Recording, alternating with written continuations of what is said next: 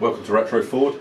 Today we're going to be fitting one of our alternator kits, part number Z100. This is if the kit that you buy it, in its entirety, you get the alternator, you get all the bracketry, the belt and everything. I'm going to run through how to fit it on the car and how it works with the water pump. So the first thing you need to do, we're working on a brand new blacktop Zetec engine here, but it will also fit an ST170 as well. So the first thing we need to do on this engine to allow us to be able to fit the adjuster bracket is to remove this pulley here. Now, there's a couple of ways you can do that. You can either, if you've got it, the luxury of an impact gun, because this wants to turn and it's very difficult to hold, so you can either do it with an impact gun. Should you not have an impact gun, then if you can hold this like that, you can lock it off there and then undo these in turn. So we're going to do it with an impact gun because we've got that luxury, but should you be struggling to get that undone, you can either hold it like that, or alternatively, some of the oil filter wrenches you get, this is like a fabric one you can put around that which won't damage it. You can use that as well. So first we're going to remove this so that we can fit our bracketry, and then I'll run through the bracketry and explain where it goes. So typically on a Zetec engine, you've got all sorts of ancillaries. You've got air conditioning pumps, power steering pumps, so we need to put a pulley in place of that so that the belt run is correct and it runs serpentine around the back of the belt. Now what serpentine means is it runs on the back of the belt, so the water pump on a blacktop needs to turn in a particular direction. Now we don't upset that, we turn it the same way as Ford, so that's what our bracketry is designed to do. So if we come over here and look at the bracketry, we're going to put this together now, and the way we've done it is that the alternator is a stationary item and doesn't adjust it like a lot of traditional crossflow and Pinto brackets. So what we're using is a tensioner here. Now you get this in the kit. This part here fits on the back of there, and this is effectively a snail tensioner. This bolt here holds that on, and then you leave that loose, you just nip it up a little bit like that, and then come back and just leave it so it will revolve. And I'll explain all this later. So if you now come up to the engine, you can see that this bracketry wants to go here. So the two forward bolts that are in here, that one's not long enough, and that one needs to be countersinked to mix the back of the pulley. So you need to remove both of those. So I'm going to remove those now. I've done these up finger tight so that for the use of the video it makes a bit more sense. So yeah, you remove both of those, and then with the bolts provided, all the bolts come in the kit, and should you purchase the full kit, then there's nothing else you need to get your car to charge and turn the water pump in the correct rotation. So the bracketry's here for that. You get a longer bolt for the front here. Now this has got some witness marks on it because we've had this on and off this engine. This is sort of a mock-up engine that we're using for videos. So that goes there, and then you see that locates on one of the water pump ones. So we supply a countersink bolt for that. So and when putting anything together, it's always advisable to get all the bolts in something before you do it up. So you don't want to do that bolt up really tight and then try and get that bolt in. You want to do everything so it's all nice and relaxed. So once you've got that in there, you can go around and you can nip those up.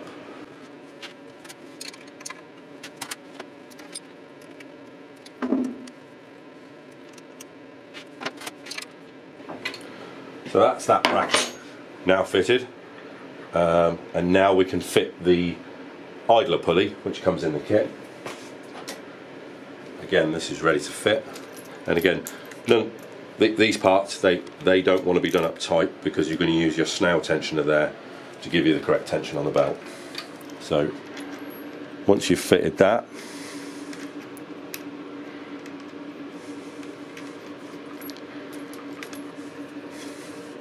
what you want to do is nip that up so it's just got a tiny bit of play, a little bit more than that. I'll nip that up a little bit more than that.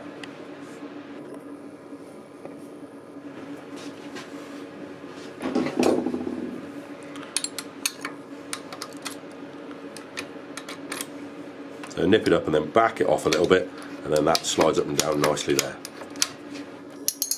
So next is the alternator bracket itself. Now this has got 4 fixing holes, and this attaches here. So again, when you're putting anything together like this, don't go putting one bolt in and doing it up tight. Put all the bolts in and make sure that the bracket's relaxed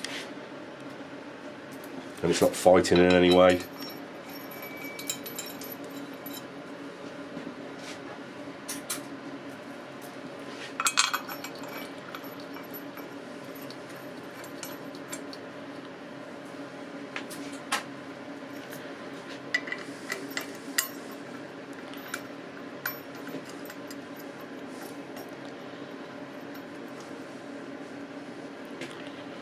Once you've got that in, you can go around and nip it all up.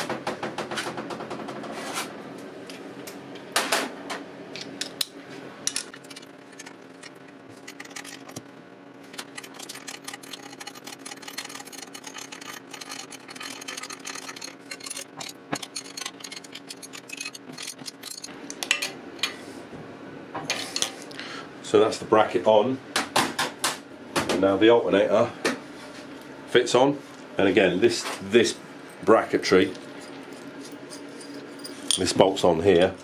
Now you might find that this distance between the here is slightly bigger than the bracket. Now that's because this has got a sliding tube in it, and as you do it up, that tube pushes in and pulls up on the bracket. So once you've fitted that on there,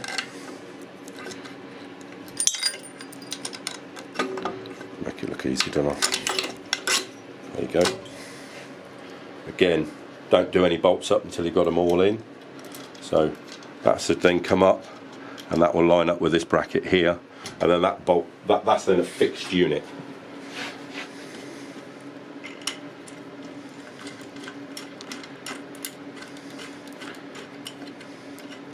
So once you've got that on there, you can go on with tightening that up.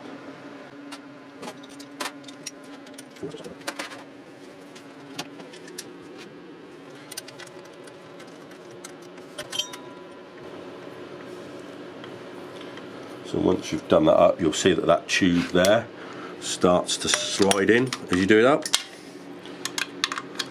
So once that's bottomed out on the bracket, then that's that tight. So you can nip that up. Then the same with the bracket on the top.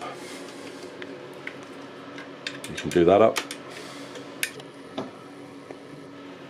And then that's your alternator fixed. And that's got no adjustment on it, so all your adjustment is done on this bracket here. So now you can refit this. It's just a matter of putting your 3 bolts back in there.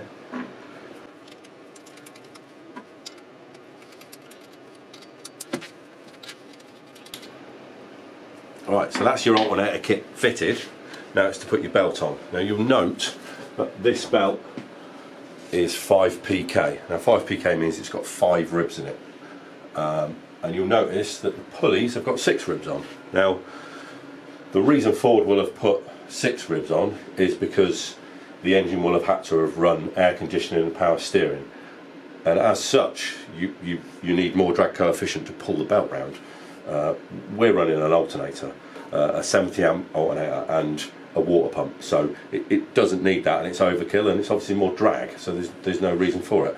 What we tend to do is when we put the 5 pk belt on the 6 rib pulleys, you could put a 6 rib belt on if you wanted to, but it would be overkill. So what we tend to do is run the pulley at the front there, so it's a matter of putting the belt on like that, and then making sure that your tensioner here on the back is all the way down. So that's all the way down and that's all the way up. What you want to be is you want to be all the way down. So the tensioner looks like that. And then normally the easiest way to get that on is to get it on all the pulleys and then pop it over the water pump one, because that's got no ridge on it. And now you can see we've all got a bit of play there. So we now need to tension up the pulley. Now, because this thing's quite powerful, this snell tensioner, you can quite easily over tension it. So typically, as a rule of thumb on a belt like that, you want to easily, on this portion, be able to turn it 90 degrees. That's normally a good indicator that you've got the required amount of tension on it. If you put too much tension on it, you can ruin the bearings in either water pump, this pulley, or the alternator itself. So now what we're going to do is we're going to tension that up. So what you need is, on the back of here is a star drive, and you can get that fit in there. This isn't the right one, but I'll get the right one for that.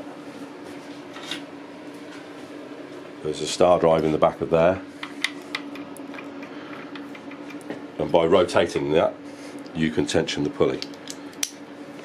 So turn that in a clockwise, and what you'll see is, as I rotate that, this belt here will get tighter. So you'll see that as I rotate that, you'll see the belt getting tighter. Now on this there is little flats on it, and each one of those gives you slightly more tension, and you'll feel it drop in, and typically you'll see it like that, and you at the fingers go and tension it. Well, that rotates quite past 90 quite easily, so we would probably give that another one there.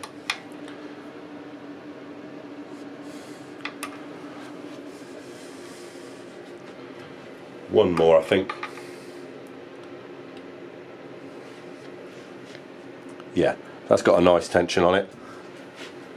So it's now a matter of locking off the pulley. So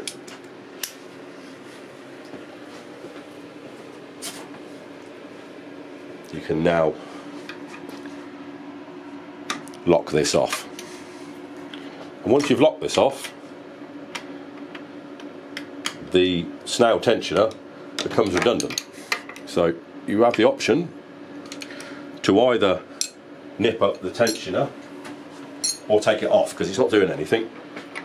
But my advice really would be to do it up. That way you're less likely to lose it, because the next time you want to tension your alternator, chances are you've lost this. So nip that up, and that is your alternator fixed. So that's a 70 amp alternator. That alternator will run pretty much anything from a rally car with a heated screen. So the water pump, there's only one water pump you can buy for a black top. There isn't a reverse impeller water pump, an OE version of that. So if you've got a black top, it will have the correct water pump on it. There's no need for a reverse impeller water pump. This pulley here takes care of running the belt in the correct rotation. So that's pretty much it for this video. So yeah, don't forget to like, subscribe and share all our videos, and we'll be back again soon.